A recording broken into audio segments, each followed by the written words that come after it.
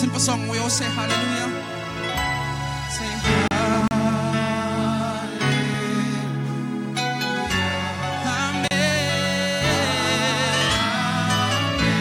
How glorious is thy name, oh Lord. Say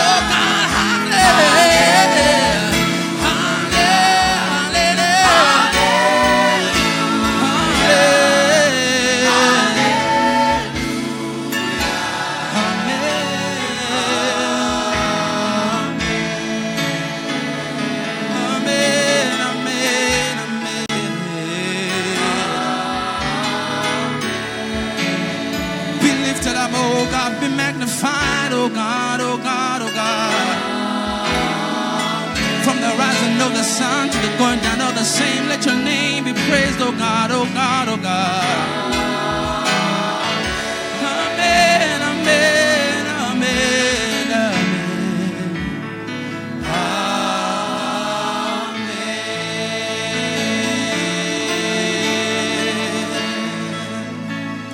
Hallelujah. Well, let's give the Lord another hand of praise. Thank you, Mutamala. God bless you. God bless you. God bless you.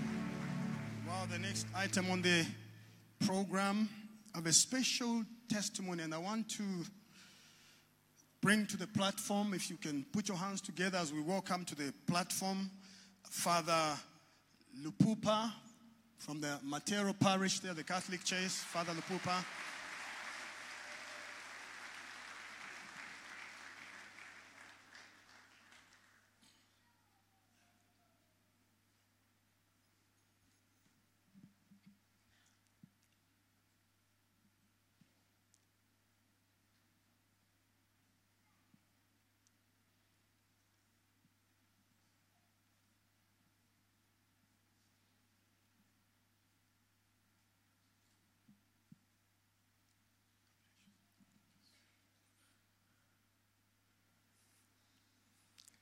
Zambia is being saved.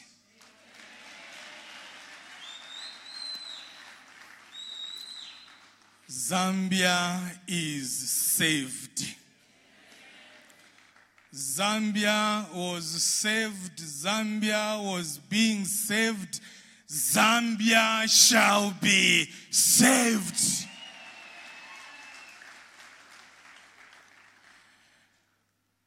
I am greatly honored, Dr. Mumba, that you have accorded me 5 minutes to testify.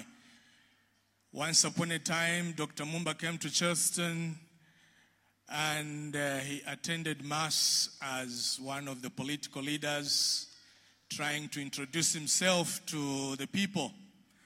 And I told him a little story about him and me, that when I was young, I completed school in 1986.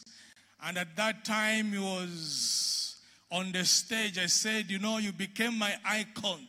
In fact, I got so much inspired that I wanted to become a pastor. I ended up being a priest.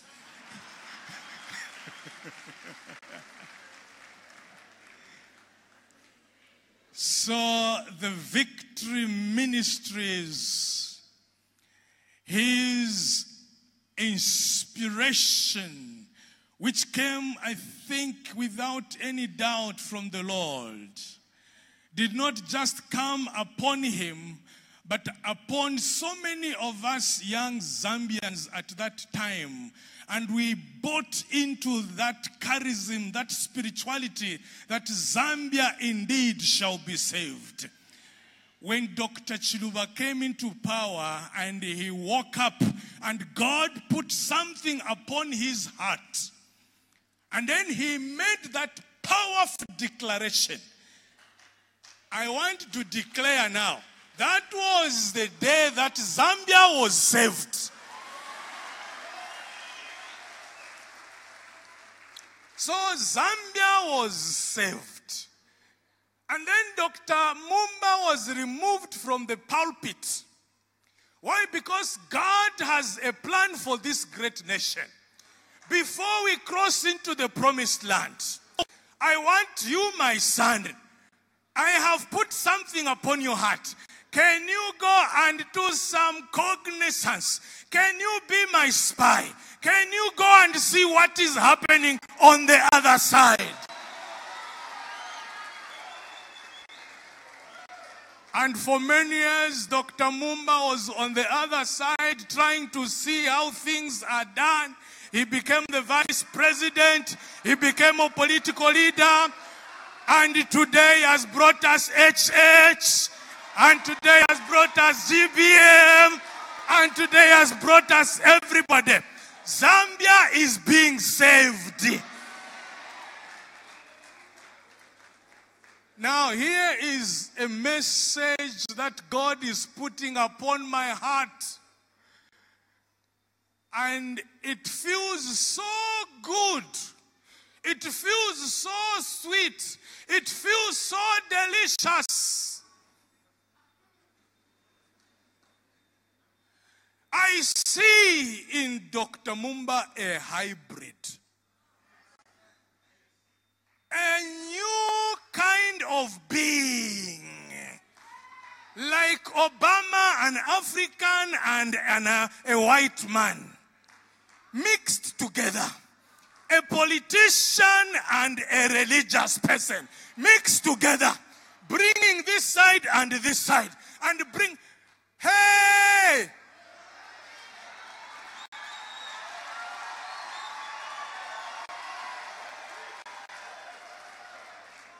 You don't know what is happening. For me, I am not saying Zambia shall be saved. Zambia is being saved. Zambia is saved. God is saving us. You see, when Zacchaeus was saved after being on the tree, and then the Lord Jesus said, Zacchaeus, you are worthy to have a face-to-face. You are worthy to host me in your house. Zacchaeus, come down. You are not looking at me. You are looking at my bald head, if Jesus had a bald head. Come down, Zacchaeus.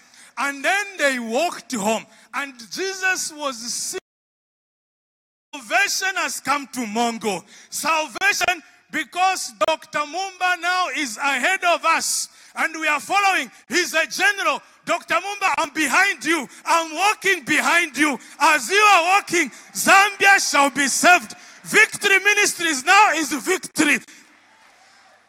That is how Dr. Mumba would preach. And he would jump and... Hallelujah. When we were behind there with Dr. Mumba, and then the ushers, the big people came and said, oh, this one has come. Can he come over? I said, oh, so he's here as well. Oh, the big people are here. Oh, this is Zambia shall be saved. Zambia is being saved. Dr. Mumba, next time we are going to have cadres singing here, forming the choir. Zambia shall be saved. Zambia is being saved.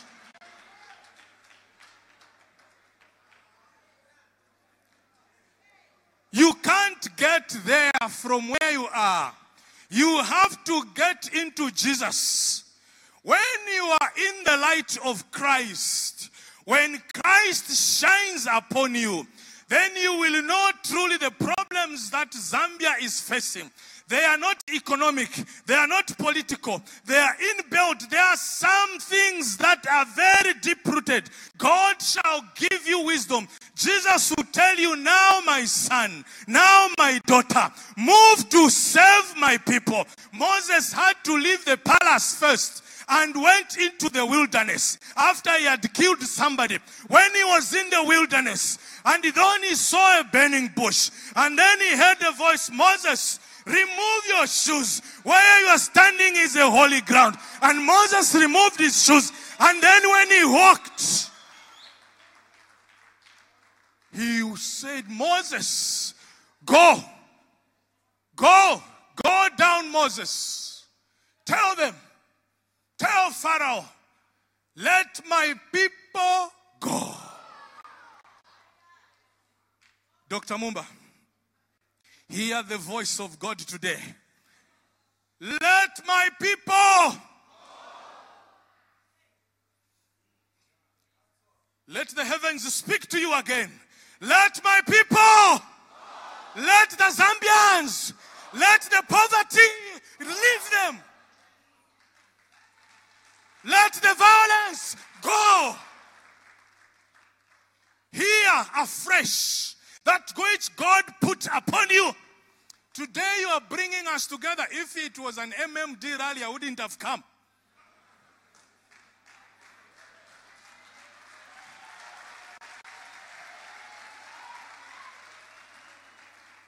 Now you are going to gather us.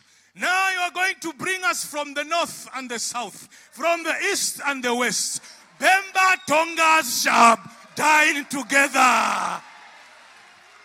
All of us will be at the same table. And after we have removed the meat with the toothpick, we shall eat the toothpick as well.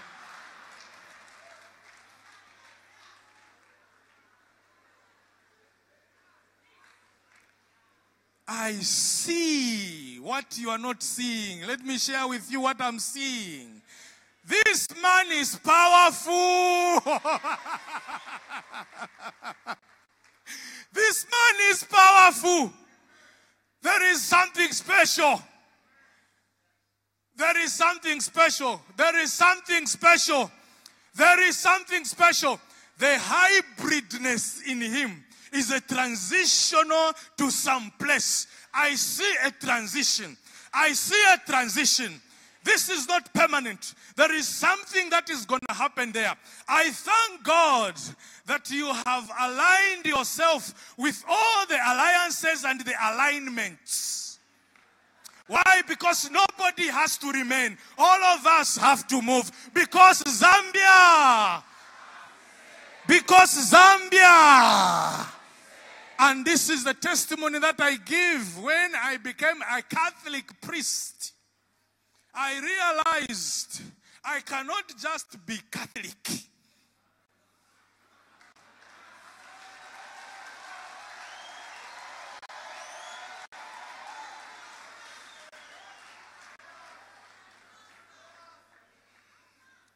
When I was in Charleston Parish, we did 21 days of prayer and fasting outside of the Catholic program.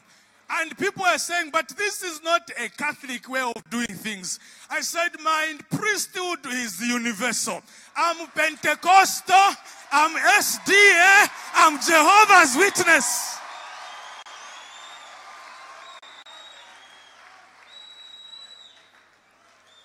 And even when it comes to politics, I'm UPND, I'm PF, I'm FDD, I'm everything.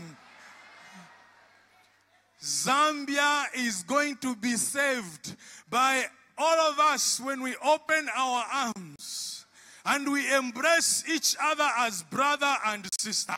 When we leave our differences, when we are in Christ, we know who we are. We see our value of being Zambian patriotic, and we see even our neighbors, how much they need us. And then we are going to rely on that power that comes from above. And God is going to give us that wisdom. And then we shall cross over to the other side.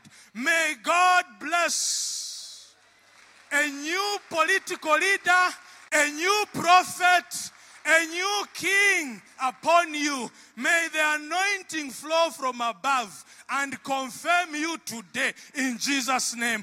Amen and amen.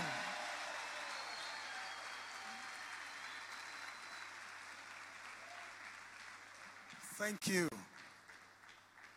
That was more than a testimony, wasn't it?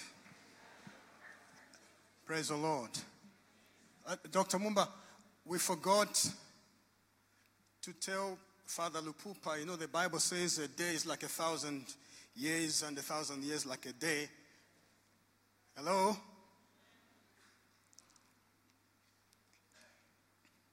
Bless the Lord. I said a day is like 1,000 years and 1,000 years like a day. So we should have said, Father Lupupa, 5 minutes in our time. In Jesus' time, it can take 5 hours down the line, but we don't have much time now. I'm going to ask Bishop Ruben Sambo to come and introduce the speaker.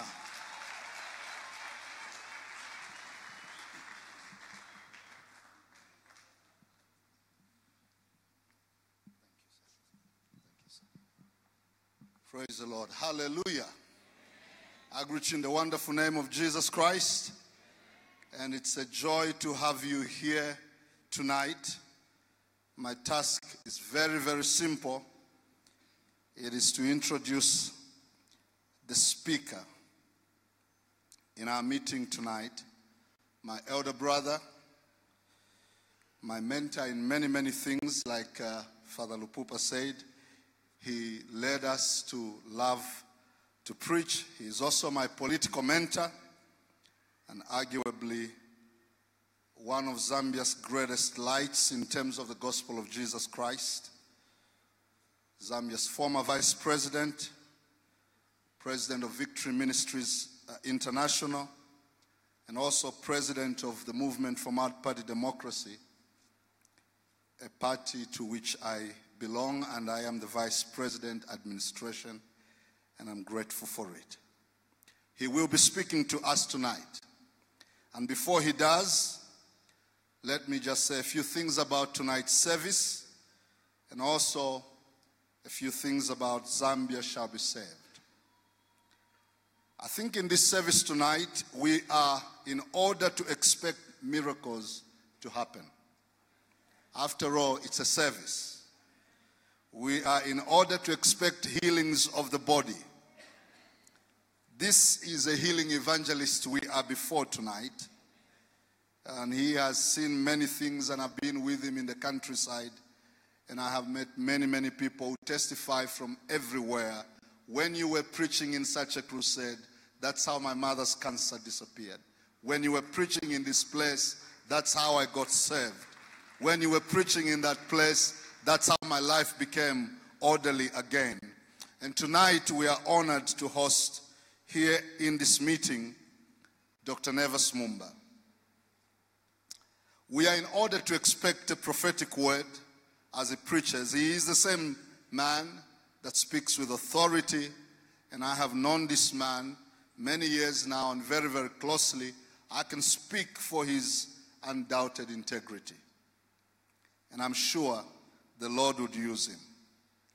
Zambia shall be saved is not a religious mantra.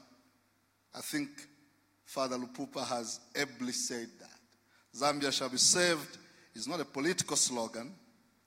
It's not even an organization. As I have related to Dr. Nevers Mumba over the last few years, very closely as a friend, a brother, a young brother, I have found out that Zambia shall be saved is a life. Zambia shall be saved is the life and essence of this man, Nevers Mumba. And if he were to die today, and if I were present there, and maybe this is how I can put in the word to Mrs. Mumba in case he goes first. If I will be there, I will humbly ask that on the tomb of this man, on the headstone, should only be written these few words: Zambia shall be saved. Don't complicate it. Don't write where he was born. Don't write which schools he went to. Don't write his critical as experts, technicians, officers, corporate leaders, designers of answers, etc. This means that in his thinking, the church must transition, like Father Lupupa has said. He sees a transition. I agree with you.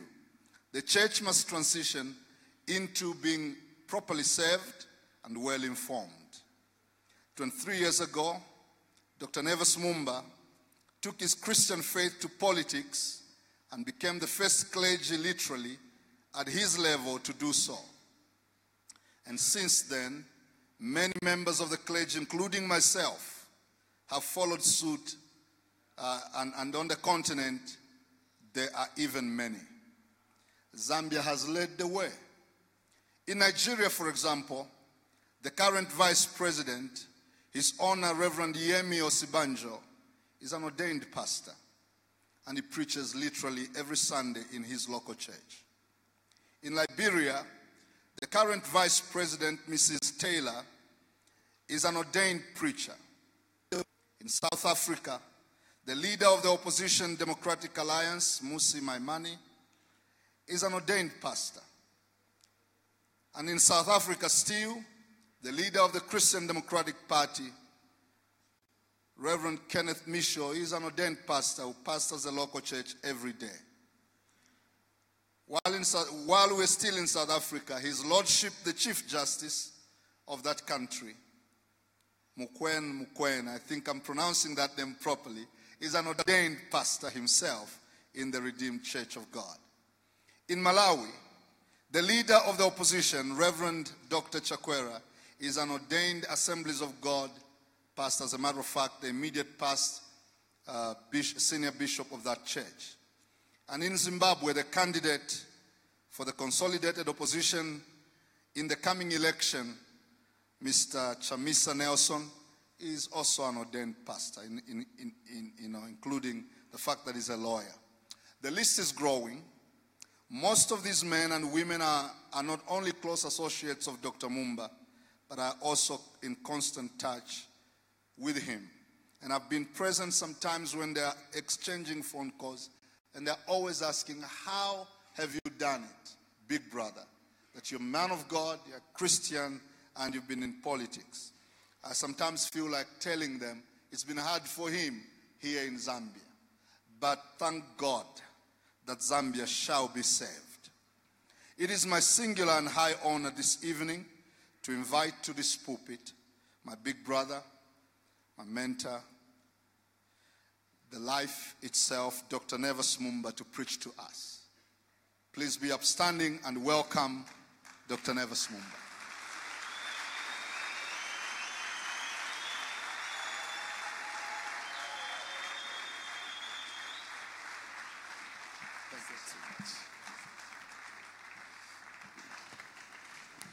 Let's give the Lord a big hand of praise. Everybody give him the praise. Give him the praise. Wow. First of all, listening to Reverend Samuel, I'm one of the very few privileged people to listen to your own eulogy before you die. And so there are not many that get this opportunity. My wife is being advised on how to behave on that day. They are sharing responsibilities long before that happens. Thank you, my dear brother. I feel humbled. I think you said too much. Now I don't know where to start. Because of time, and we are being recorded and being joined worldwide, I'm going to ask that please you may be seated so that I can use the next few minutes to welcome some of the dignitaries that have come to spend this evening with us. But let me start by thanking all of you for coming to join us for this very first in Lusaka, the Zambia Shall Be Saved service. Father Lupupa, what you did is not what I expected. I was extremely comfortable that having a Catholic priest will not cause too much stir. But obviously I was wrong. Thank you so much for inspiring us with the revelation that the Lord has given you concerning what God is doing in this country. I agree with you that God is at work in this country. And I'm in a hurry to preach tonight because there is a burden that I carry tonight. But I would like to take this opportunity to thank all of you that have come to join us. I would like to acknowledge all of you that have come. I have not received all the lists of all the important people, which all of you are, that I can follow in order to thank you and to acknowledge you publicly. But from the bottom of my heart and on behalf of the team that has worked so hard to put this thing together, thank you so much for coming to the house of God. We would like to acknowledge the presence of men of God. Some of them have actually come from outside this country.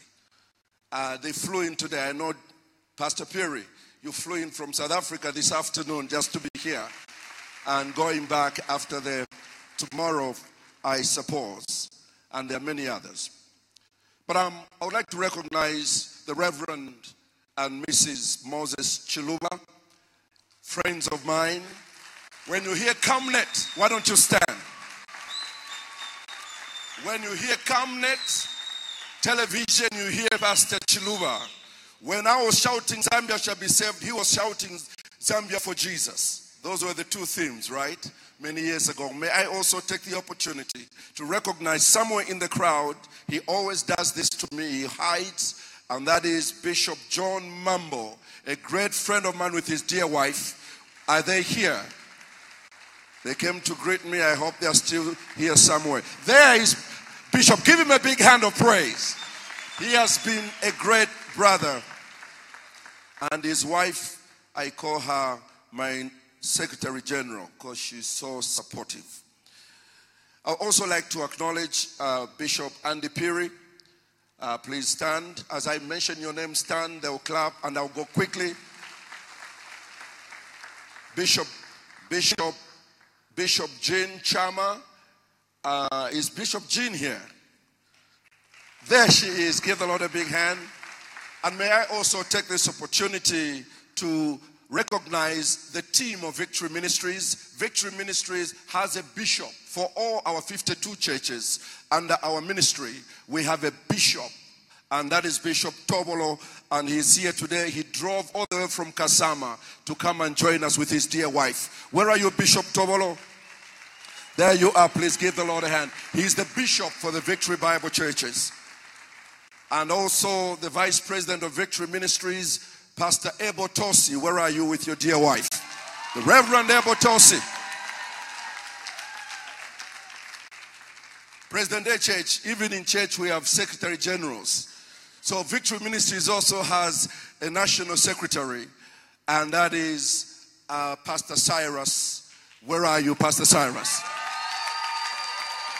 He is the General Secretary for the Governing Council of Victory Ministries, but he's also our senior pastor for the Kitwe Church, which I pastored for so many years.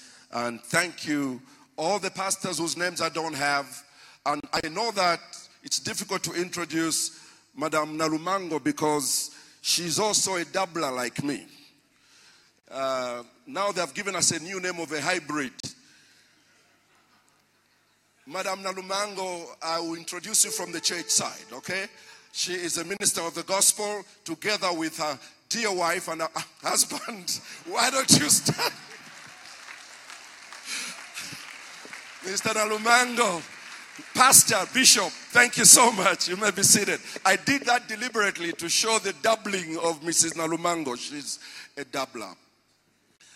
I would also now like to take this opportunity to thank my colleagues, my friends in the political arena. I'm honored to have here tonight a dear friend of mine, a brother, a leader in our nation, the president of the UPND, President Hakainde Hichilema, with us today. Amen.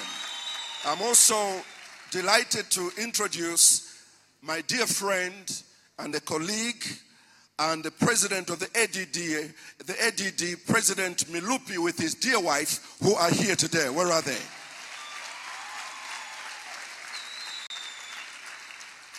I'm also delighted to introduce my dear brother. We come a long way. I don't have to go into that history.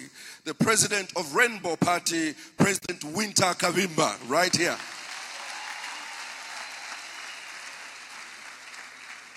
I'm also delighted to have my own brother that is here, the vice president of the UPND, the Honorable GBM, who is right here with us tonight.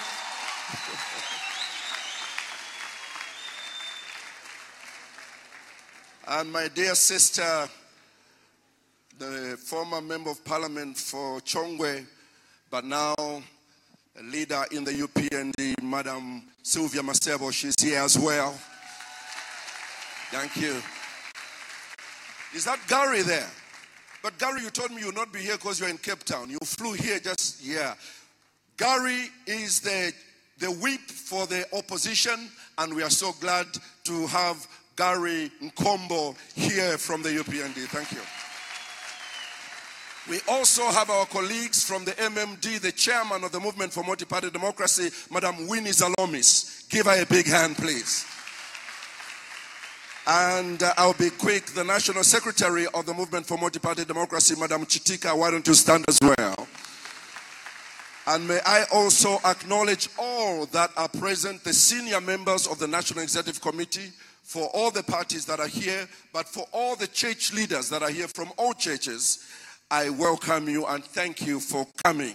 Now you'll notice that in my introduction of politicians and church leaders, I'm one of the freest people because I can do all things through Christ who gives me strength. Amen.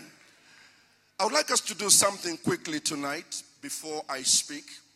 I would like all of us to stand. I know that my wife does not want to come here. She's afraid of this walk here. But can you strengthen yourself, sweetheart? Are you able to?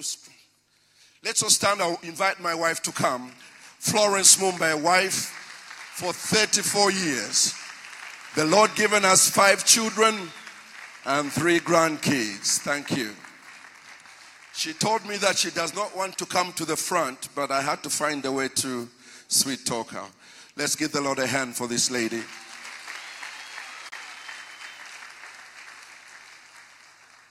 Before the choir sings, I'm going to ask my wife to pray, and she's going to pray for the nation. And then after that, I'll be ready to preach. Mrs. Mumba, Florence. Let us pray. Father in heaven, we humble ourselves under your mighty hand. And we thank you that you alone are God. You own this nation. You have drawn its borders. You know its people, and you have numbered each one of them. Father, we believe you and we trust you that a God who's so full of love cannot ignore the cries of this nation. That, Lord, you cannot overlook the injustice, oh God, that is currently going on. And we cry to you because you are our Savior, you are our God. And we know that, Lord God, no matter what the enemy brings against us, you will turn it around for good.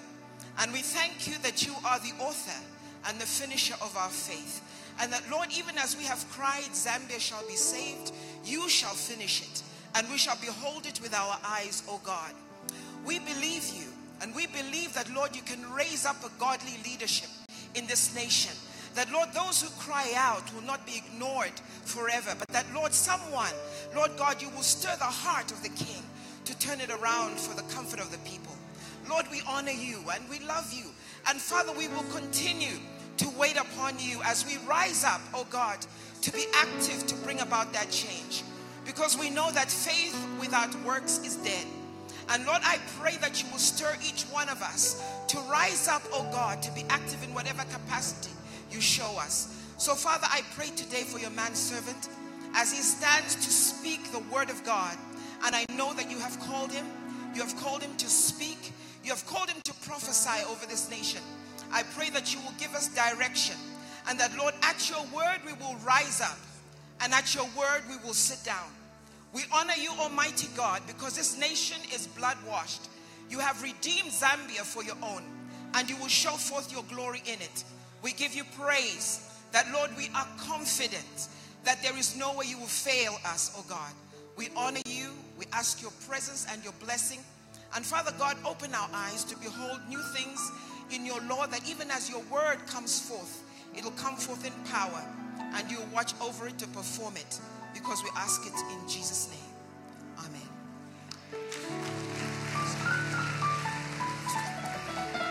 Thank you. Give the Lord another hand. The choir is going to sing. You may be seated in God's holy presence. As you sit, I would like to mention that we have a number of people from the ruling Patriotic Front that are here. Unfortunately, the names were not given. We welcome you as well. We'll give you a specific welcome because this is for all of us. This is for all of us. But they did not give me the names, but they have just told me that I noticed they're not here, that they are here as well. And we are honored to have you in his presence. In his presence. Dr. Kenneth Kaunda sends his warmest love and support for this service. He was supposed to be here, but the doctors told him the weather is not too kind to him for today. So he says he sends his love and greetings to all of us. We are not only joined by the people that are here, but we also want to welcome those many that are watching us through the live Facebook that is running right now on my Facebook page, but also Hot FM is carrying this live as we speak. We welcome that audience as well from across the country. We know that live Revelation Television should be doing the same and airing it live. We welcome that audience as well. We also know that Prime TV is doing a delayed transmission. After this, they are going to run the whole service. So all those audiences around the world, we welcome you. At this moment, I want us to open our hearts and to join the Victory Choir as they minister to us before I come to bring the word of God. Choir.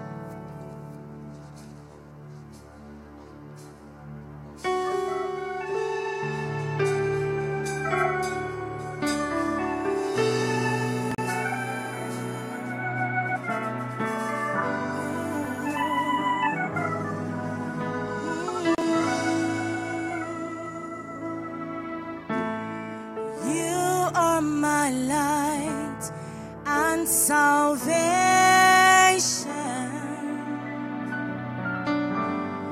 whom shall I fear?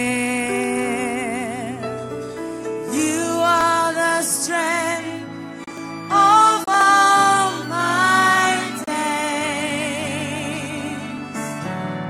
Whom shall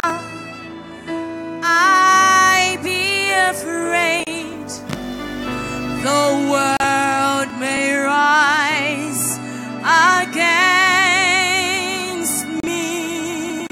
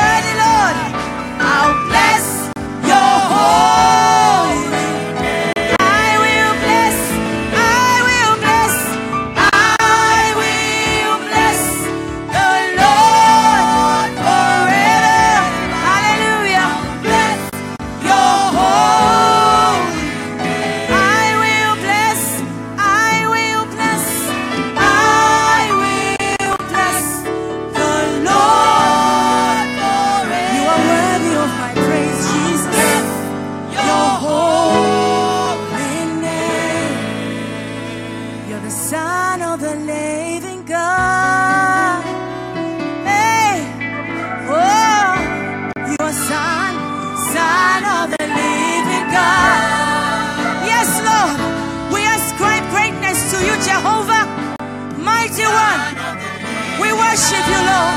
We worship you, Lord. You are the Son of the living God. Yes, Lord. We are here to lift up your name that is above every other name. Son of the living God. Son of the living God. Son of the living God. Hallelujah. Hallelujah. Hey. Son of the living God. We worship you, Lord. We worship you, Lord. We worship you, Lord. We worship you, Lord. We worship you, Lord. We lift your name on high. Father, we worship you. We bless your holy name. We worship you, Lord. We worship you, Lord. Yeah, yeah, makara mandere bosaya makatere bayendere baba. You are Son of the living God. Son of the living God. Hallelujah. We love your praises, Lord. Give the Lord a big hand of praise for the choir. Give them a hand of praise. Thank you. Thank you. Did you?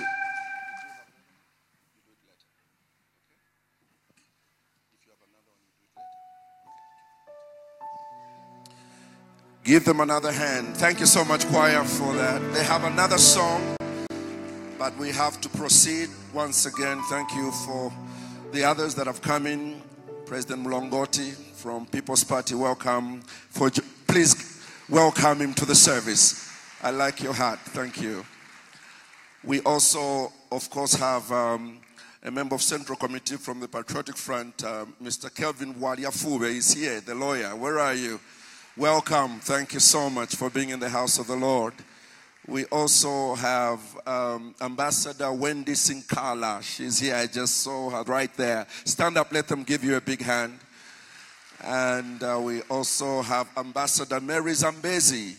Why don't you stand? Please welcome her as well. I'm all things to all things. I'm also an ambassador, so I have to welcome ambassador colleagues of mine.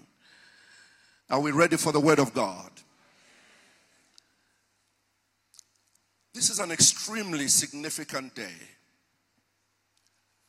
The word confession means to repeat something over and over again. To confess is to say something that you like to see established, take place. But in order for it to come about, you have to learn the principle of repeating the same thing regardless of how boring it gets. Somebody told me, Pastor Mumba, it's too much with Zambia shall be saved. The more we say it, the more we confess it, the more we believe it, the more we reach out for it, the more heaven is going to respond and give us the desires of our heart. And that is a saved and blood-washed nation.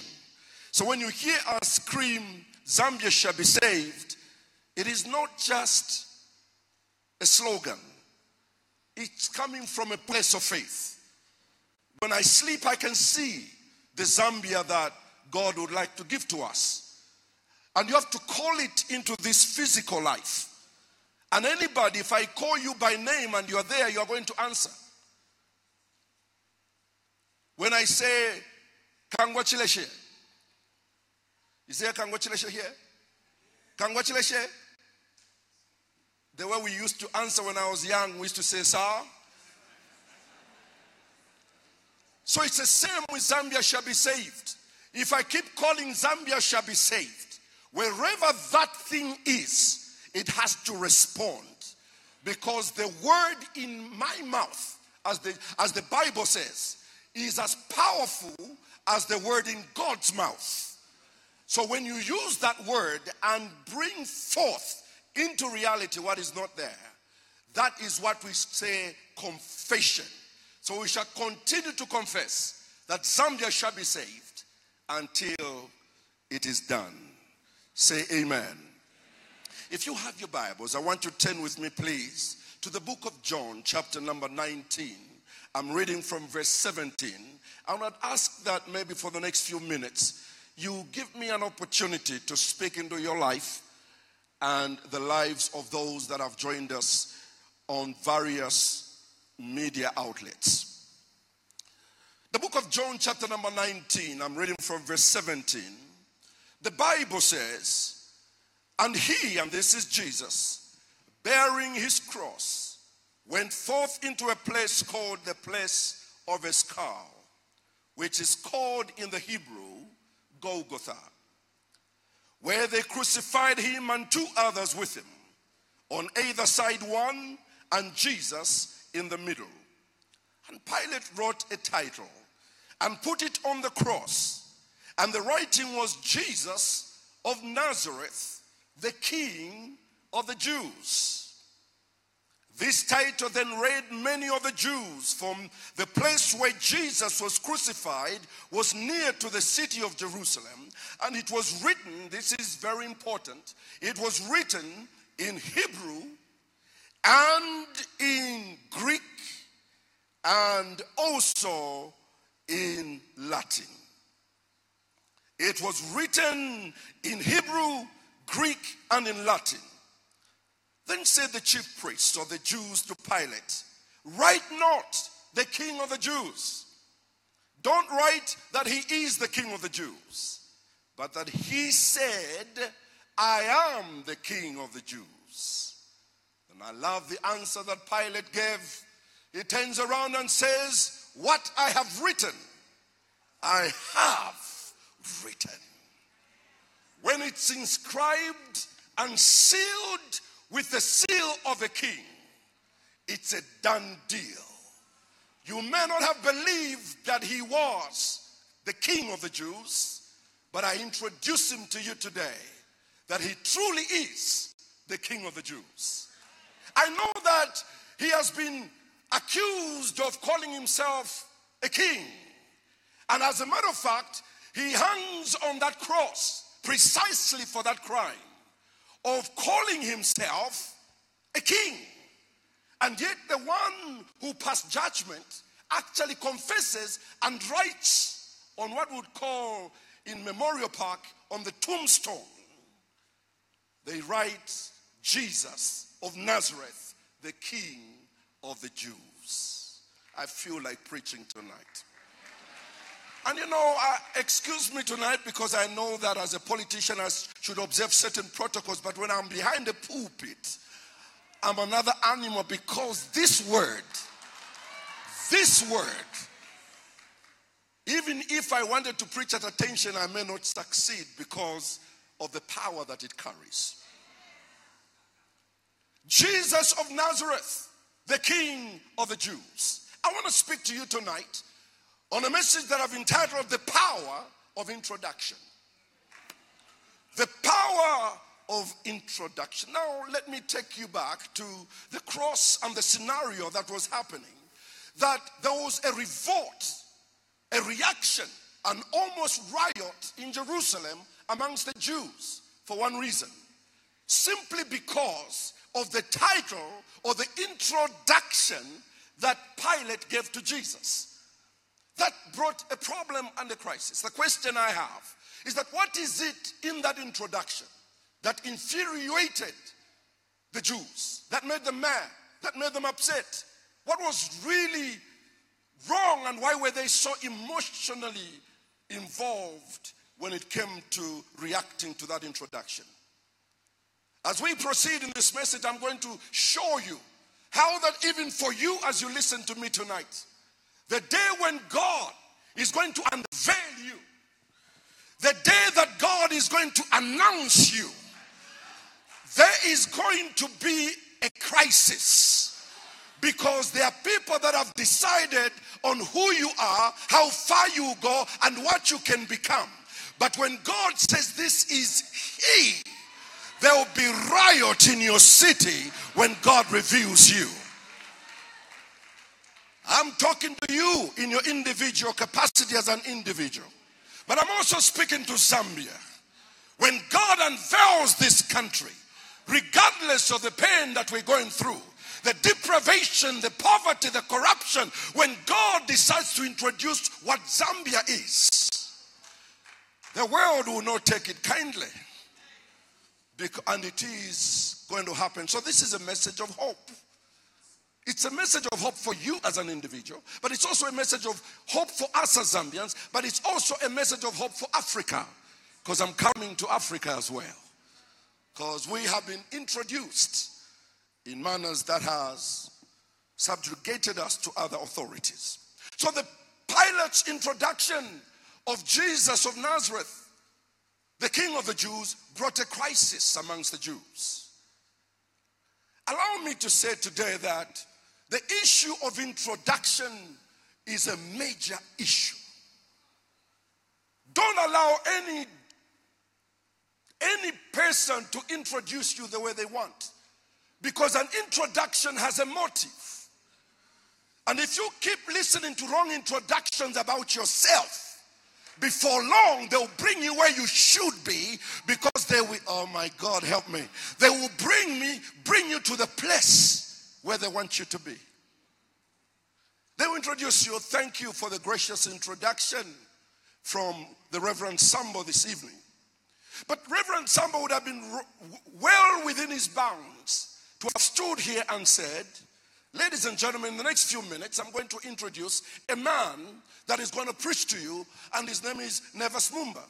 Just a few things about Nevers Mumba. Nevers Mumba in 2001 ran for president of Zambia, and he failed lamentably. In 2015, he tried again and really failed. So, ladies and gentlemen, may you put your hands together as we welcome the twice failing presidential candidate. Now, you must understand that he would not have been wrong, because I did stand twice. And as you can see, I'm not in State House, so I didn't win. But the problem with that introduction is that Reverend Sambo would have supposed that my life is defined by my temporal setbacks. I am not. If I failed yesterday, the Bible says 7 times you shall fall, but 7 times you shall rise again. But your enemies, have you noticed how people, when they're introducing you, they say, oh, that is Joyce. Remember the one who was married to that guy and they divorced? And then she has divorced 3 times. What on earth has that got to do with introducing that person? Why do you have to go to the divorces? Why don't you talk about how she has helped the poor in Kalingalinga? Why don't you talk about her faith in God? Why do you capitalize on her setbacks? That's what they have done to you. And tonight, we are going to put a break to that. You are not a sum total of your failures. Temporal setbacks are not supposed to pull you back. But the world will always want to give you a name. There's a young man in the Bible who was blind. And his name, we don't know. But he's a son of Timaeus. But the Bible tells us, even myself when I preach, I call him blind Bartimaeus. We use his circumstance, his negativity, to define who he is.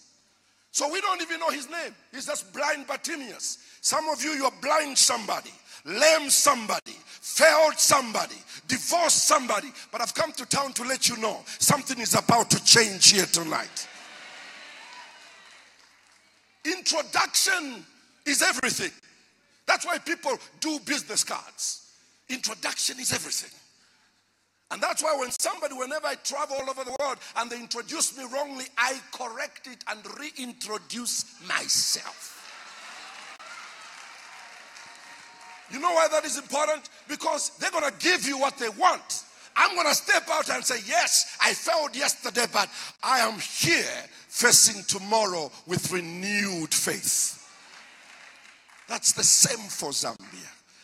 That's the same for Africa. I'll give you a short story before I move into the message. Many years ago in the 70s, those of my age and generation that are here, there was a movie that came out that was extremely popular amongst us, the youth of that time. And it was called Roots, if you remember. Roots is a movie that depicted the moving of slaves from West Africa to the shores of the United States. How they were carried like sardines and like fish in those slave ships all the way to the United States. The story is around a man who is called Kunta Kinte. A man who had royal blood in him where he came from. But when they hit the shores of the United States, every slave owner knew that you can never keep a slave until you cut off their history. So the first thing they did when they bought a slave is to change the name. If you're Kunta Kinte, they'll give you the name of your master who has bought you. Moving from that moment, they have cut you away from who you are, from your dignity, from your hope, from your identity, and you become a man at sea who can be taught to go anywhere by anybody and you will follow. A slave must be broken into. Kunta Kinte is a story that changed my life. Because as I watched him, they gave him the name Toby. I remember one day the master came to him and said, Toby. And he said, I'm not Toby, I'm Kunta. We are about to fight for our identity tonight. We're going to pay the highest price, Zambia, in order for Zambia to be saved. They have told us we are finished as a country. And I know that. Being an opposition, I can say that. But I am no longer looking just at being finished. I'm looking at what God has spoken to me. When everything looks gone, we draw back into the history of who we are. A Christian people. A people that fear God. And if we call on him, he shall answer us. Weeping may endure for a night, but joy comes in the morning. We may be down today, but we're going to be up tomorrow. And I speak hope in this nation. I speak hope in this country. I speak hope in our young people. I speak hope in the ladies. I speak hope in every Zambian. Zambia shall be saved. The master said, you are Toby. Toby, he said, I'm not Toby.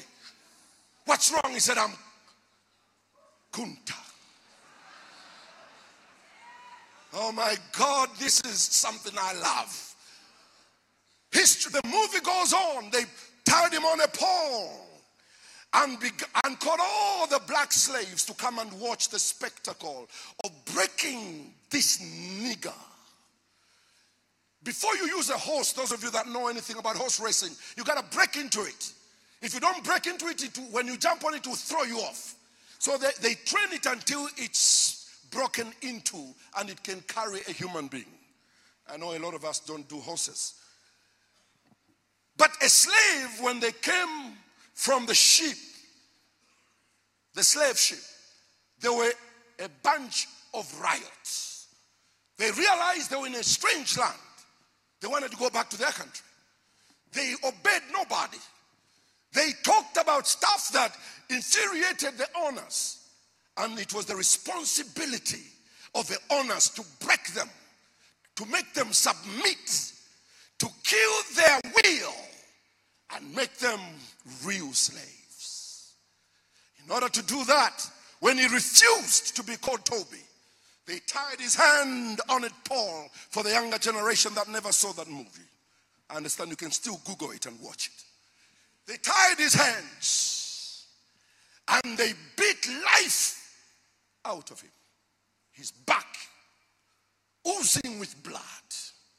And when the slave owner thought that he had done a good job, he turns to this man mad in blood and said, what is your name? All that he needed to say was Toby. If he said Toby, he would be free. But even with blood on his face, he said Kunta. Then he continued to beat him and beat life out of him. I couldn't watch it anymore because I was going like this, because those of you that have watched the Passion of the Christ, when they beat up Jesus with that thing with those ivory stuff that when you hit, then you pull the skin with those little things. I couldn't watch it. I said to myself, why don't you say Toby? I was watching, said, just say Toby. Please, just say Toby. And when he was almost dead, I was sure he was going to say Toby. And the master comes to him and said, what is your name? In that dying voice, he said, my name is Kunta Kinte. I want to speak to Zambia today. If you don't know who you are, if you don't know where you're coming from, your impact in this nation shall be limited. Time has come for us to realize that if your introduction has taken away from who you are, time has come for you to say, my name is Kunta. No, but we'll give you money, then you can change your mind. My name is Kunta. We are looking for Kuntas in Zambia. We have so few Kuntas in the church. We have so few Kuntas in pastoral positions that can say, on Christ, the solid rock I stand. All other ground is sinking sand. I know where I'm from and I know where I'm going. I came from the Father and I'm going back to the Father. A person who knows who they are is a dangerous person. Can't buy him with money. He's a dangerous person. Because he doesn't stand on everything, he stands on principle. He stands on principle, and may God give us men and women of principle in this nation. He stands on principle. And I say this because the Bible tells us about Jesus Christ. What Jesus knew is this, and I want you to know it. Jesus knew that he existed before he was born. Now that's powerful. Because if the moment I know that, my walk changes. Even my friends change.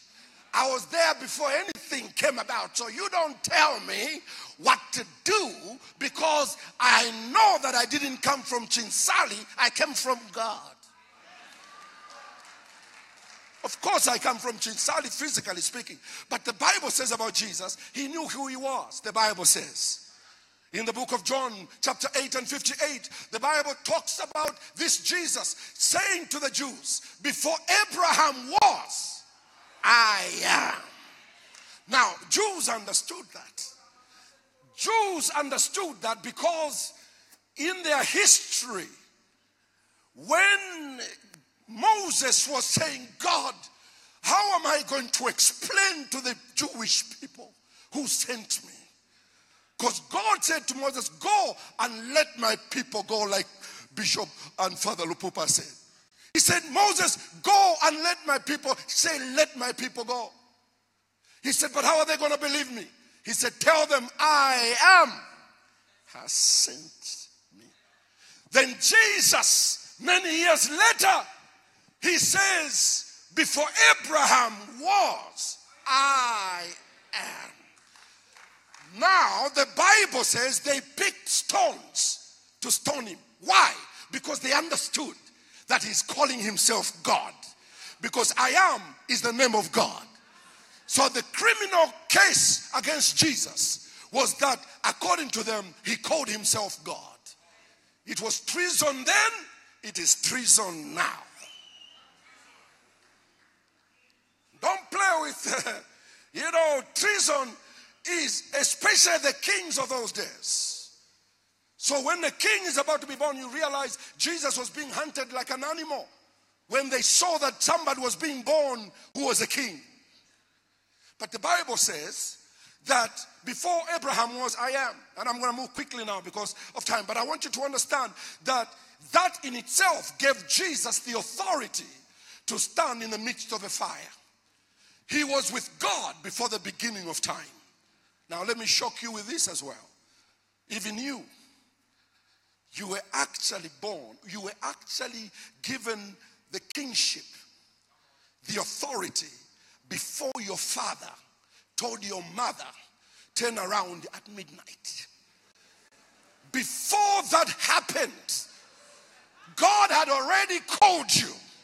Because Jeremiah 1:5 says to Jeremiah, I knew you before you were conceived in your mother's womb. What in the world does that mean? What in the world does that mean? God is saying, I knew you. Pastor Chulova, God knew you before your dad ever thought about having a child. That makes you special. I knew you before you were conceived in your mother's womb, and I called you to be a prophet to the nations. What am I talking about? I want Zambia to know itself, because Zambia is you. If you know who you are, you can win battles, because we are on a war path. A war is made up of many battles. You lose some battles, but you must win the war. This is the point that I want to make today, that God knew you before you were conceived in your mother's womb. And because of that, I am not going to allow anything temporal that has just come about to divide us as a people. Even our political parties, MMD came in 1991, but I was there before I was even born, and God called me into kingship. So, whenever you become what God has called you, it's not that political party you belong to. No. Because that came yesterday. It's what God said in the beginning about you. That you are going to navigate through all these, which the Zambians call snakes and ladders, until you get where God wants you to be. That is why this hatred in our country that is based on political affiliation, race and tribal differences is so cheap, because this is so current. I'm not going to allow a baby situation to interfere with who I have been, I am, that God said I am. I said to all of us, if Zambia shall be saved, let's look at our individual purpose. You have a purpose. It was not given to you last year. It was given to you before the foundation of the world. That is why when you walk knowing that no weapon formed against you shall prosper. Even when they rise up against you, they may win a few battles against you, but at the end of the day, you shall overcome. Somebody shout hallelujah. So the introduction becomes easy to challenge if you know who you are. And Jesus knew who he was. The prophet Jeremiah knew who he was. I hope you know who you are. Because every time I wake up, I say Zambia shall be saved. God called me to this thing. And I am married to this dream because God called me. That's why sometimes when people say, Nevers, leave church to do politics or leave politics to do church, it's like saying, Nevers, iputule pakati. How do I do this and leave? Chimono kutila leka Florence elole kushafia because ukubana Florence is a lot of work. Just make sure you spend all your time raising your children. That's the way we think. We have compartments that have destroyed us. But you have to know who you are. What God has called you. Stand on it. Not everybody's going to understand you, but if it's from God, you shall overcome.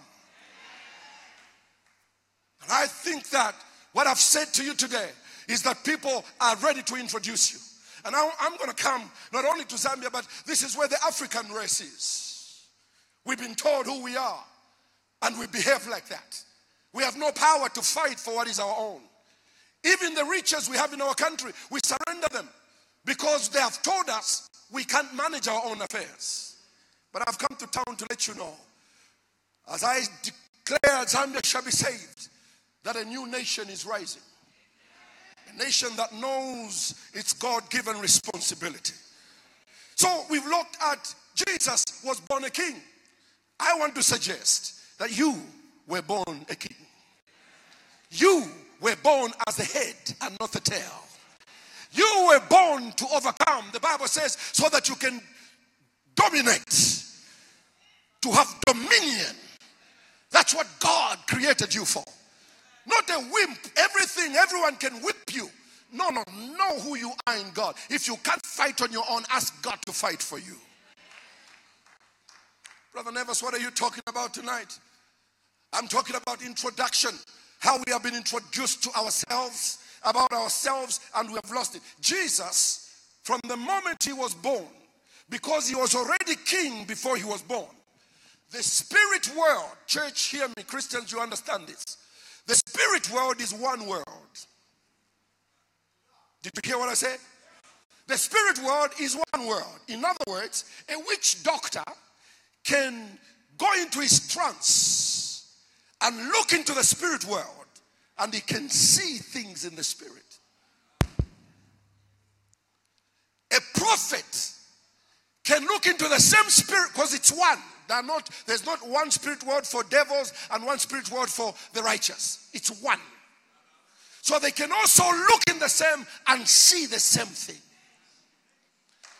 That is why the devil knows those people upon whose lives there is a call and an anointing. It's because his life is marked. And the devil knows if we turn this one loose, Zambia shall be saved, or Africa shall be saved. We got to make sure we block this so that it doesn't move. The devil knows you. He knows the strength you have, the anointing you have, the grace you have, and he will fight you. Jesus, even before he was born, he was rejected by his own father of all people. Joseph said, this ain't my kid. I don't remember doing nothing with Mary. This ain't my job. And it became so ugly that heaven had to intervene. You're not involved. Let me be blunt with you. Let me really be blunt with you. You know that really God involves us just for the process. He doesn't need us. Because he already made him and called him and made him king before he was born. So listen to me. Those of you that are saying, Brother Nevers, I was born, from what I hear, that my mother went to a tavern and there's some man hit on her, and that night they had a one-night stand, and I'm the result of that birth. And therefore the Pentecostals preach that, look, you are not anything because you were born out of adultery or sin. I have news for you. I don't care where your father came from. I don't even care what his name is or whether you know him or you don't. The idea is that you were prepared by God. Then God looks for somebody who is going to use so that you can be born. I don't care how you were born. The hand of God is on your life. As long as you are born, he knew you before you were conceived in your mother's womb. So you husbands, don't get too proud that in the Maome son, he can bypass you. Because that baby you have was there before. But the Bible says Joseph rejected his own son until after negotiations. Then he agreed. He said, okay, for now I'll stay with this because the angel has told me. This Jesus, because he was born king, if you look at his life, it brings tears to your eyes.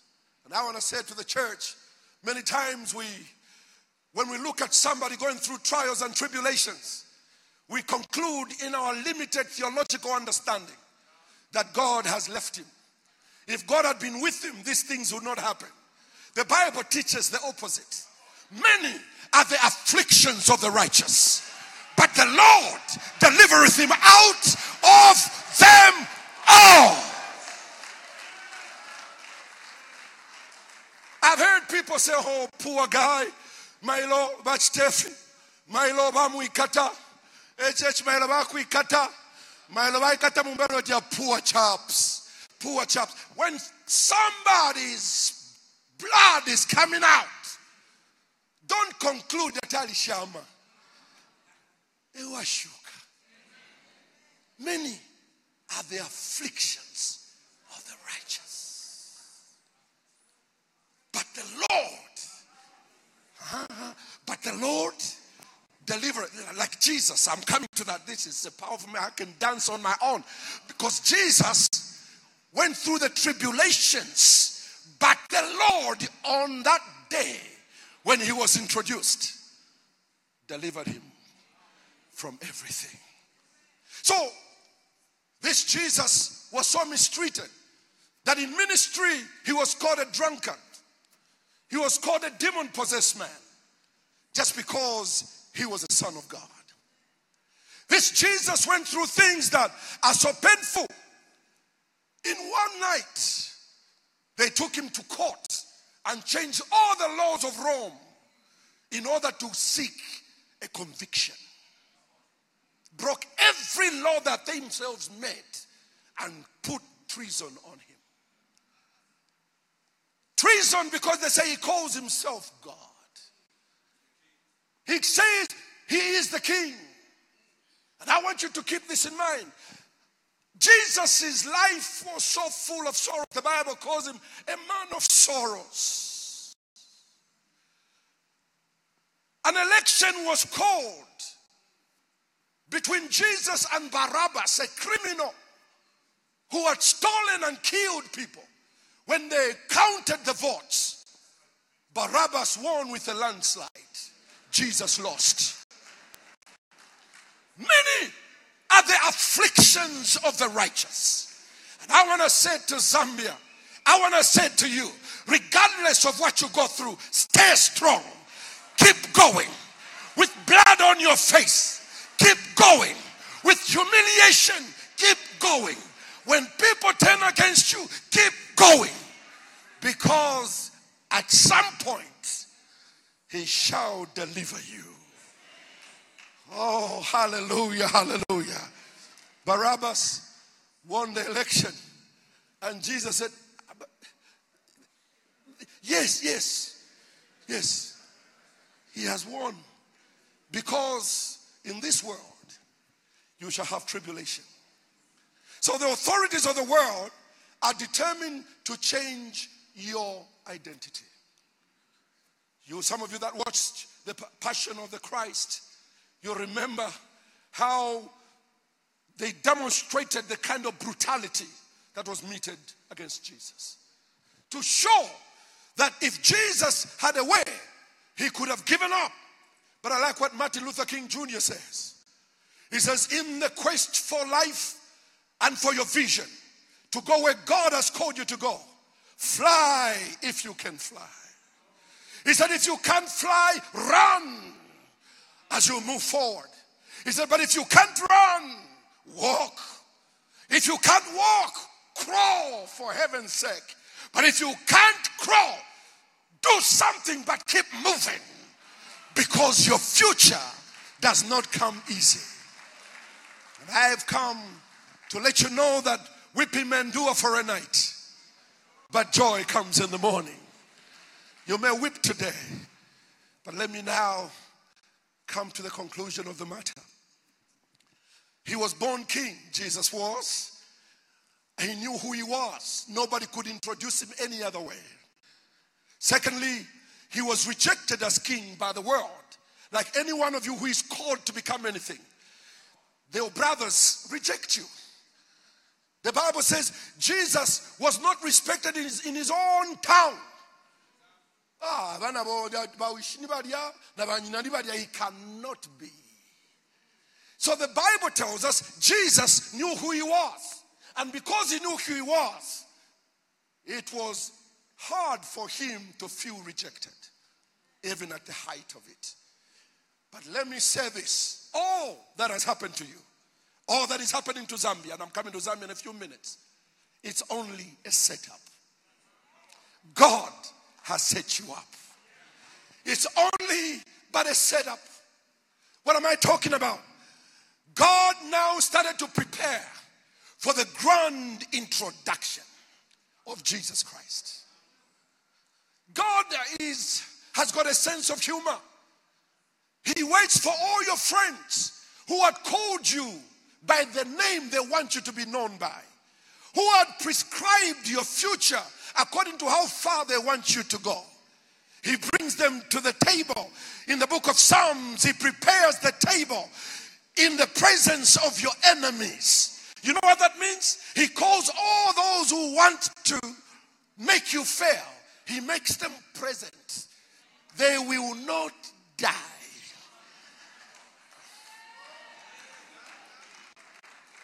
The Holy Spirit has told me, stop right there.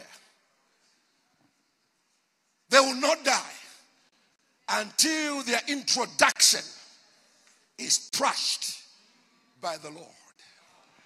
I know who I am. I know where I'm coming from. And therefore, every battle I fight, it's that thing that keeps me going.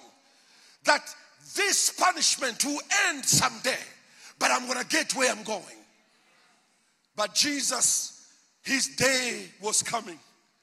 When God decided to set up some kind of theater on which he was now going to introduce his son as the king of the Jews.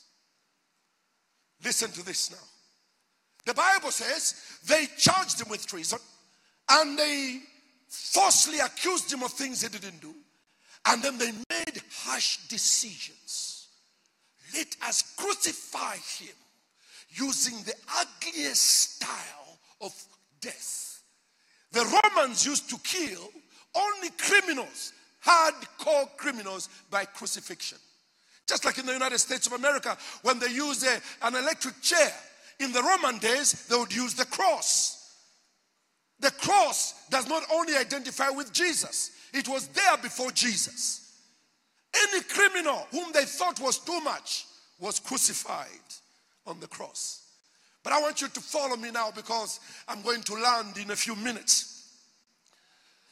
God allowed them to use the tree, the cross, for the sake of elevation. Then God decided and allowed them. Without him, they were just saying, because the heart of the king is in the hands of the Lord, and the Lord turns it whithersoever he willeth. So he was speaking to Pilate and his people, kill him by the cross. They didn't know why, but God was talking about visibility. They didn't know that. Then they said, we are going to put him on the hill of Golgotha for elevation. A tree on top of a hill. Listen to this, is fantastic. My God is a God of style. When the devil starts to rejoice, we've got him. We've got him. God is saying, you wait, the third day is coming. So I want you to see this. Not only was he on a tree, not only was he on a hill, the Bible says Golgotha was at the crossing of 3 roads that entered Jerusalem, coming from all directions. You could not enter Jerusalem without passing by the foot of the hill of Golgotha. Meaning it doesn't matter where they were coming from, Samaria, wherever, those 3 parts met there by the hill. And watch this. Then the Bible says, then the king wrote the inscription in 3 languages. Talk about prime time publicity. If there was television that day, that was it. And it was in Hebrew, in Latin, and in Greek. Because nobody who walked through there could miss one of those languages. God's showtime had come. They have all played the game on you. They have all rejected you. They have all called you names. They have all said you are a failure. They have said you are nobody. But God is at work preparing a showdown.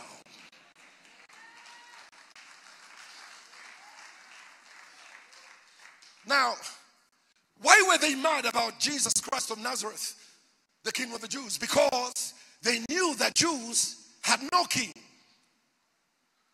The King of the Jews was God. So by saying he is the King of the Jews, by implication, He's saying he's God. Then they remembered his rhetoric. When he was saying before Abraham was, I am. They said, this man, even in death, now he's declared who he is. Listen, I think that we are at a place where Africa needs to realize that we've been attacked from many fronts. What we go through today as the African people on this continent is not a joke. That is why any movement that has begun, that has changed things, whether it's America to bring the white man to a place where he recognizes the black man is equal, he used Reverend Martin Luther King Jr., who stood his ground and said we were all created equal. It has to be a Jew or some reverend that can be able to stand up without fear and declare that. But I want you to understand this. It is important that you realize that those of you who are students of history know that the black man has been beaten into obedience by the international community. We even fight and laugh at each other because of how low we are. Are you aware that, and I'm not going to stay on this because it's for another day and my time is almost up, but I want you to remember that those of you that read history of the Renaissance, if I were to show you on the screen, Jesus Christ before the 1400s was totally black. Those were the imprints and the printings of Jesus. During the days of Da Vinci and when they were drawing Michelangelo and they started, this Renaissance was coming, they decided to change Jesus' complexion to a white blonde man with long hair. You ask me why? It's about introduction. Because they're going to tell you Jesus belongs to us, so you are submitted to us. And history has been created by those with money and power. They have described the way you look at life. They create your environment. They are the ones who pay the painters to paint so that future generations can be deceived. That's why Africa is a dangerous place. The whole world cannot rise up against the continent in the manner they have. Unless there is something here.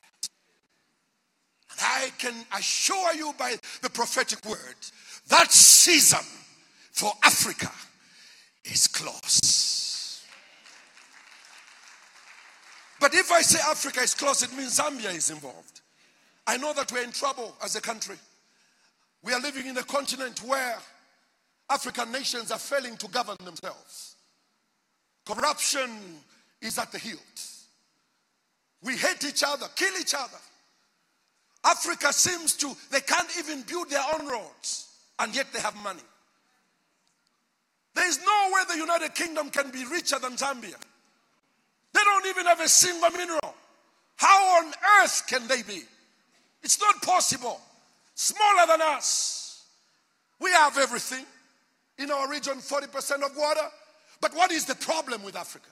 They have introduced us to ourselves that we can't achieve without the man. I wasn't liked when I preached the message, the restoration of the blacksmith on television many years ago. But I did say, you guys, you go and import democracy. Then a young man of 25 years has to come every year from Washington to teach our fathers on how to do democracy. Because they have subdued us. We can't think of ourselves. They have changed the history. Why are they afraid of you? Because to every plan, God has a fullback. I said in Kitwe that the world has gone through phases. That those of you that used to go to London those early days, when you came back, we all wanted to touch your skin. Some of Maku London, yeah. So, because we were so intrigued by anybody who comes from London. But he comes back and creates creates a spectacle in the village. Because at that time, England was the place to go. But God is not stationary. There's a time when the cameras were on England. Everybody spoke England. They ruled almost the entire world. But life is not stagnant. Just like Rome is no longer there. Just like Egypt is no longer there. The United Kingdom is, you can go to the UK 7 times and come back and they won't even greet you because they don't care anymore. Because UK. No, I went to UK. So what? I've just come from Chinsali. That's just the way it is. Why? Because the limelight has moved from the UK. Life has seasons. There was a season for the UK. Then it moved to the United States. I just jetted in from New York. You remember those sentences? I just jetted in from New York, as though you would walk from New York. But you were trying to tell them, look at me. I was in the Big Apple. Because that's where everybody wanted to go. Anything that happened there was fashion. Michael Jackson would rip up all his trousers and only one thing is left and he's going like this. Everybody, including Abakwa Choshi, they're going like this. Why? Because that's the place where it is happening. And the church was not spared. We go to America, hear these preachers preach. We come back to preach in Kalingalinga, where the Lord Jesus Christ is coming on scene. On the scene, Kalingalinga speak Nyanja so that they can hear.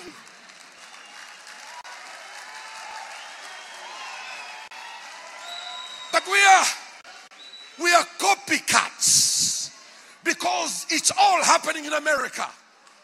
Oh, this brand came from New York. Who cares? But the good news is that God gave America a road at Donald Trump. And Donald says, Africans, go back to Africa. America first. That's one of the statements I really love from him, from my point of view as a Pan-Africanist and as an evangelist. I love it. I prayed for a long time for God to give America a president who would chase us.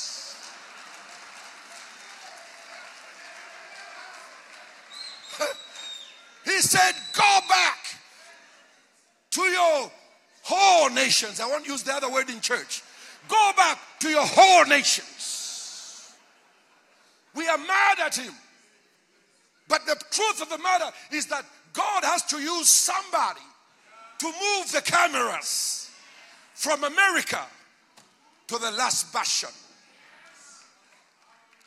In the beginning, when Jesus' life was in danger, God sought refuge for his son in Africa. He decided to come to Egypt and said, can you hide him for a while until Herod dies? He didn't pay any fee, any lodging fees. We accommodated his son.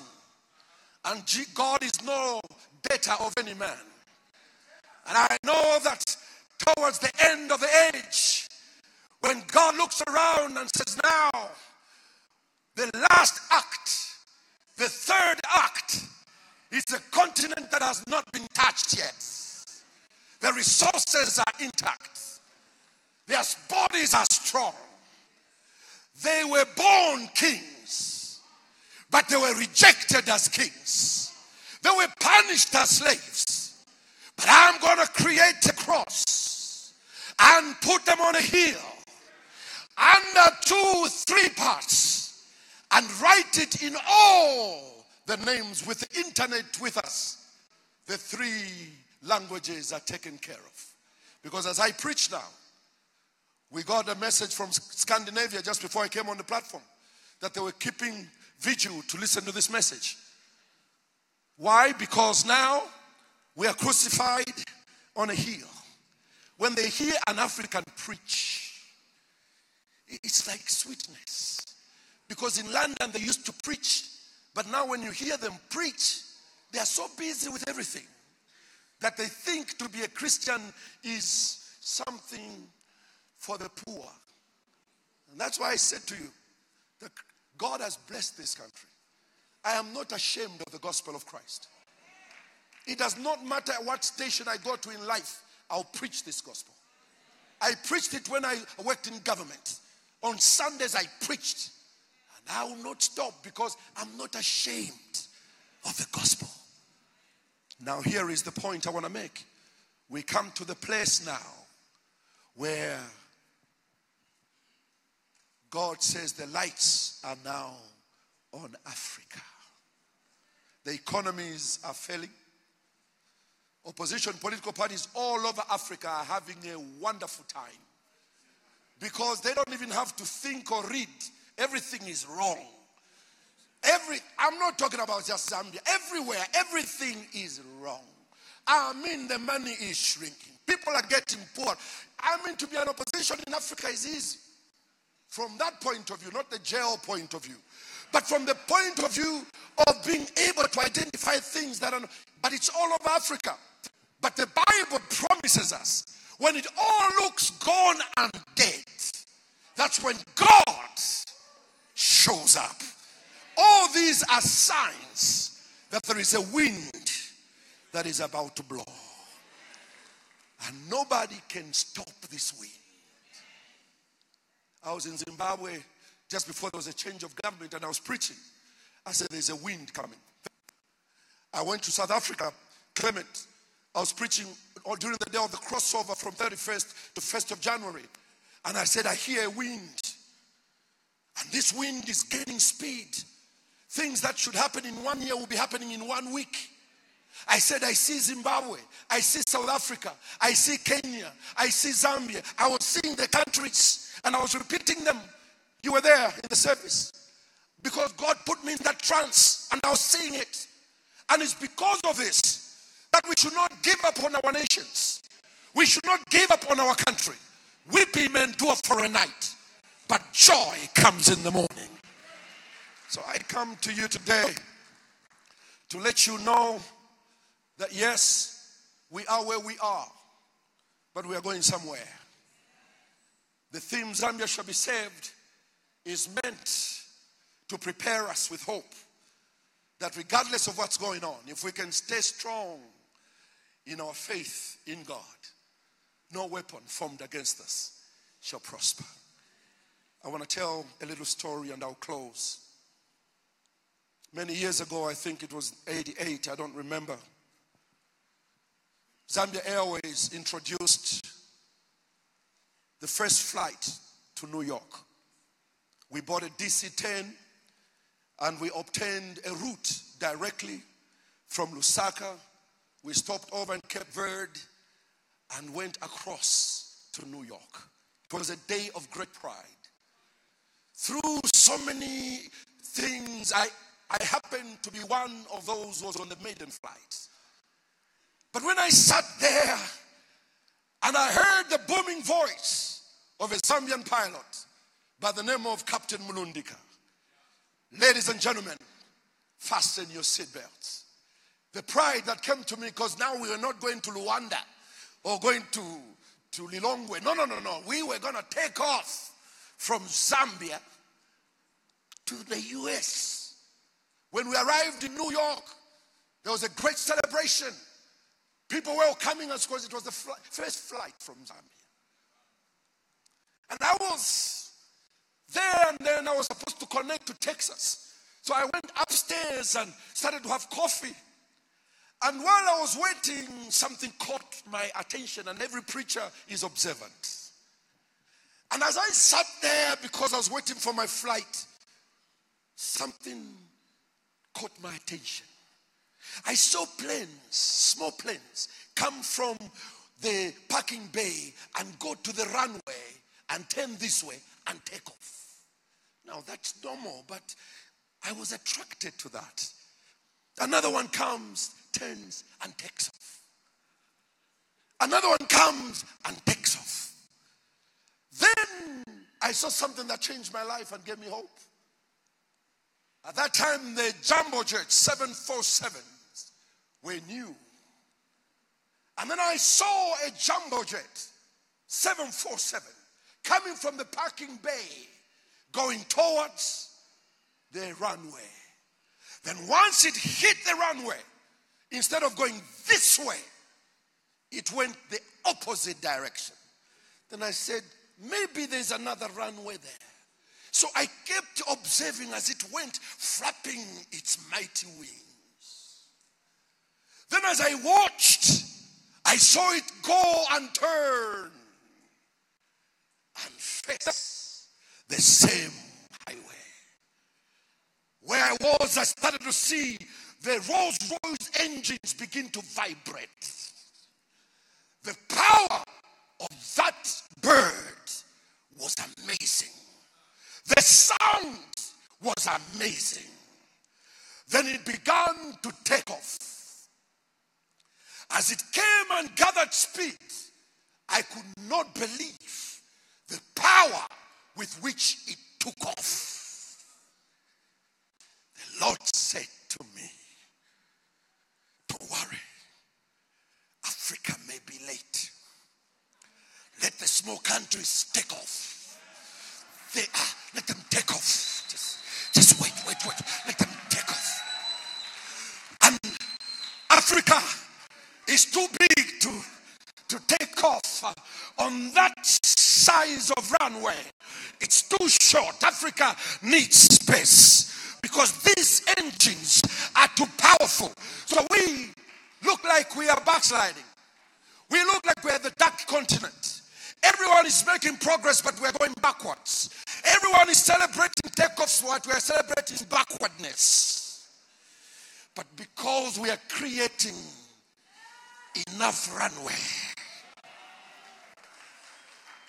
I have a message for Zambia.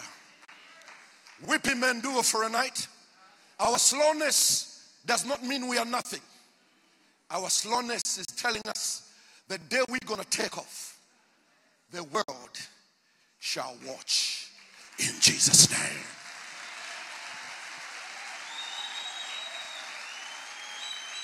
I want us all to stand to our feet with our hands raised toward heaven.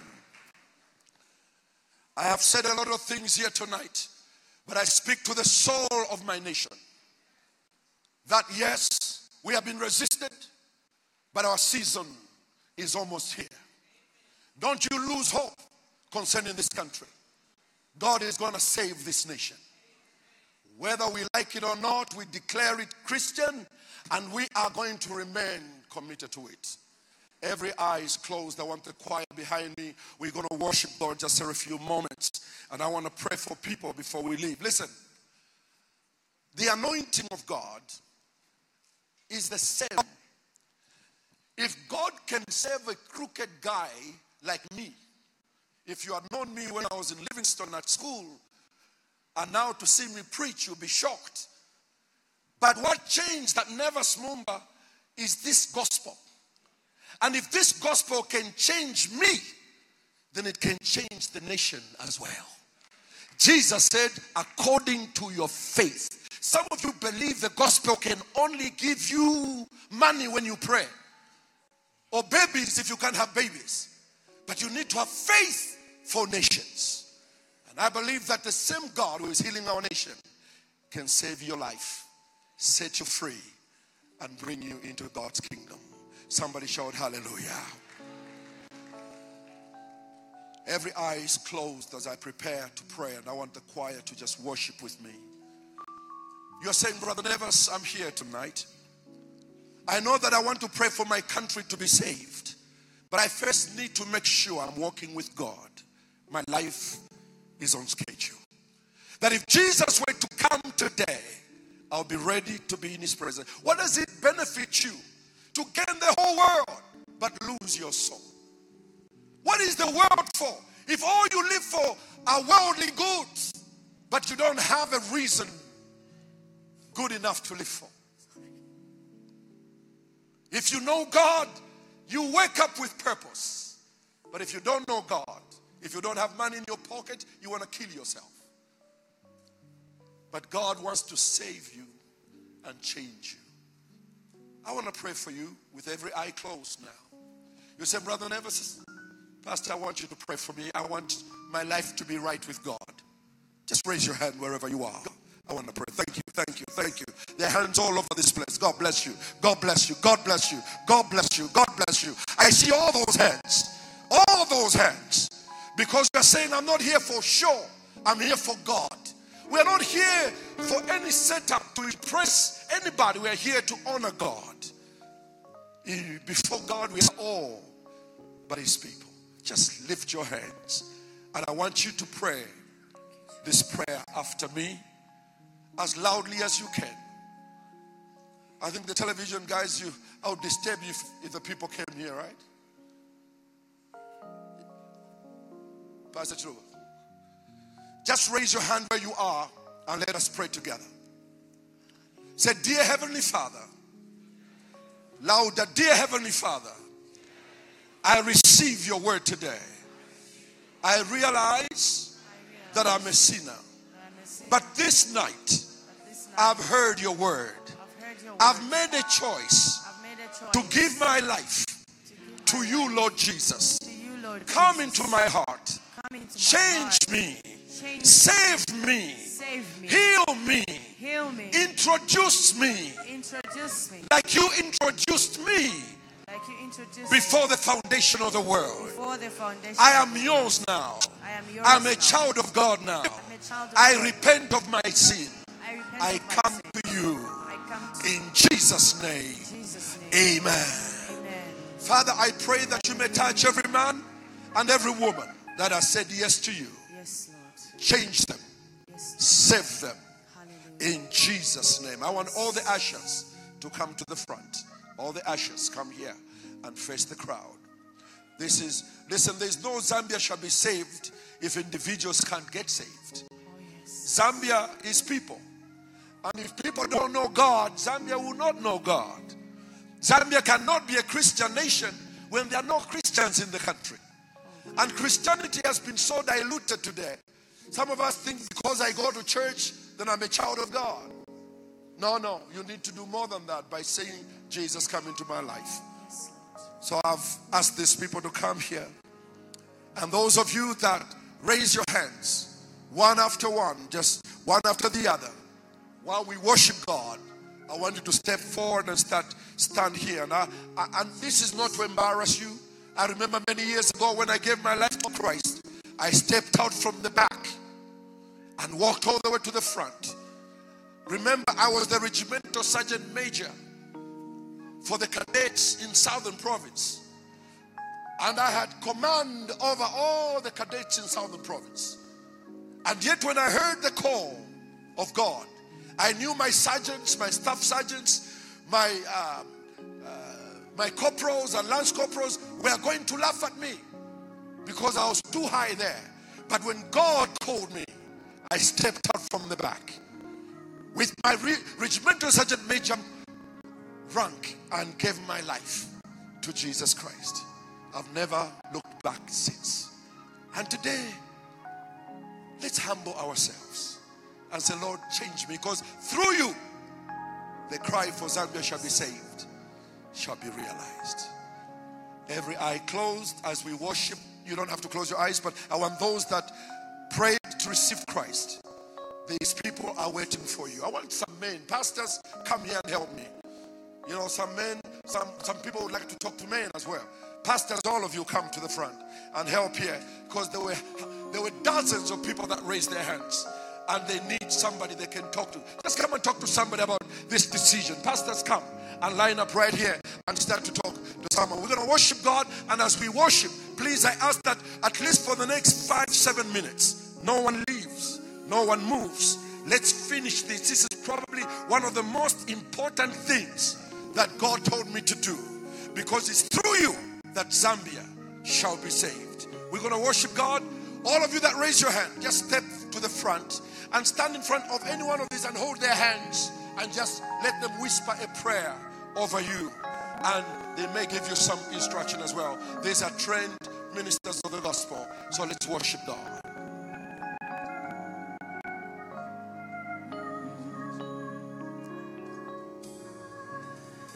You are awesome in this place, my come now to the front. All of you that raise your hands, come. Do not be ashamed of the Lord Jesus Christ. He died publicly for you. You can walk publicly for him as well. Come right now because people want to pray for you. All of you that raise your hands, come right now. We want to pray with you. There they come. Give the Lord a hand as they come. There they come. God bless you. There they come now. Give the Lord a big hand as they come to the front. Keep coming. Keep coming. Keep coming. Keep coming. Somebody wants to pray with you tonight. Somebody wants to pray for you tonight. Mighty God, you are awesome in this place. Our Father, you are worthy. To you all eyes we raise. You are awesome, Lord. Mighty God, oh, you are awesome, Lord. Mighty God, oh, awesome in this. Our Father, yeah, oh, you are worthy. To you all eyes we raise. You are awesome, Lord. Yeah. Oh, you are awesome, Lord. Awesome in this place. Hallelujah. Father God, we bless your holy name. Awesome in this place. You Yes, are Lord. awesome, Lord. You are awesome, Lord. Hallelujah. Our Father, you're worthy, Jesus. To you, Jesus. Yes. Awesome.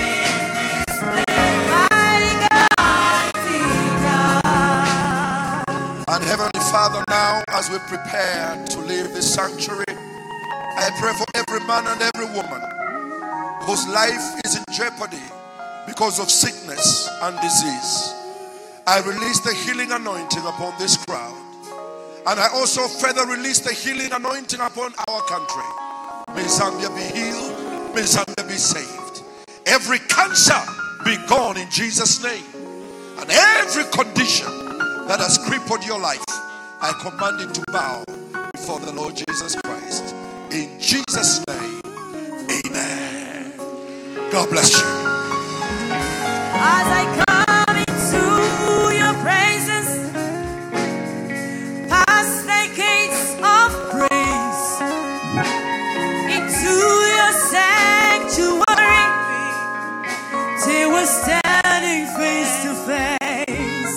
Hey, I look upon your countenance, I see the fullness of your grace. I can only bow down and say, awesome in this place.